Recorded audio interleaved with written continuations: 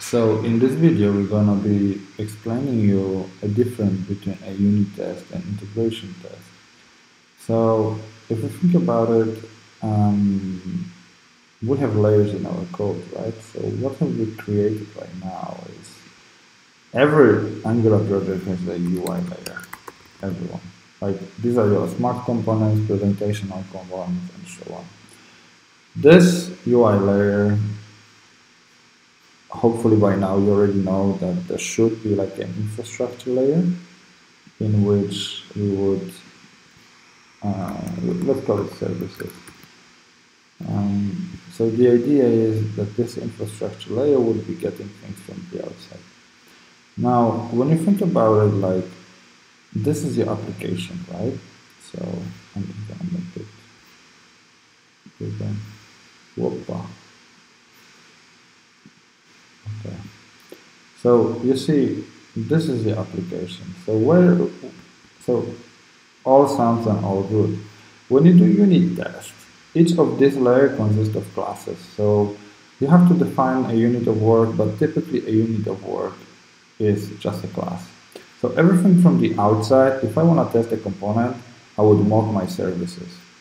This creates very nice opportunity for tests, and the stability of my system is a lot better because now I can mock all this layer and I don't care about those calls, and I can now create all kinds of covariance and all kinds of scenarios in my UI layer. Like, I don't know, what happens when I get the 500 from the backend, or what happens when I'm not authenticated, what happens, and this is a perfect example of a unit test where you can actually mock those things away and then see if, I don't know, your components are showing the blank slate. What if I get the data with empty array?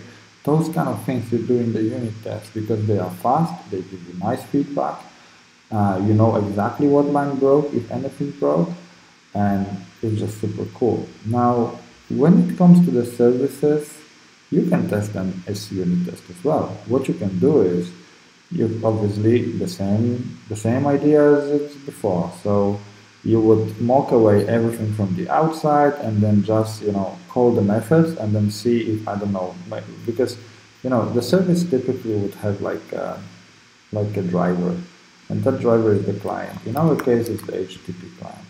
And this client, you can mock it away. Again, you see, unit test, you mock things in your constructor.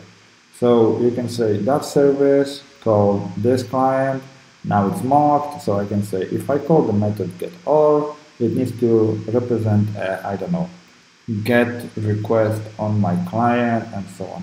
And that's good. That's good, but pretty junior.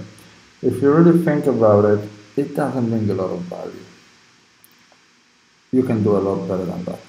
So this is why it really should represent things like this. If you think about it, your services are still part of the application, but this is like the edge of it.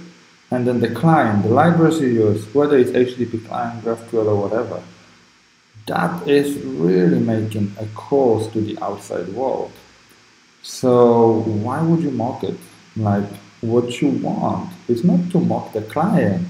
You want to mock the server to which you connect to, because then you know that request was really made, and it was. You don't have to like check all those things only on your end. You can actually mock the server, and then if you get that kind of request on that server, you want to get this response. And that way you test the whole integration between your application and the outside world. I hope that's clear. I know it creates a lot of confusion, but if you have any questions, please leave the comments and I'll be more than happy to answer. And I will show you what to do with it in the next video.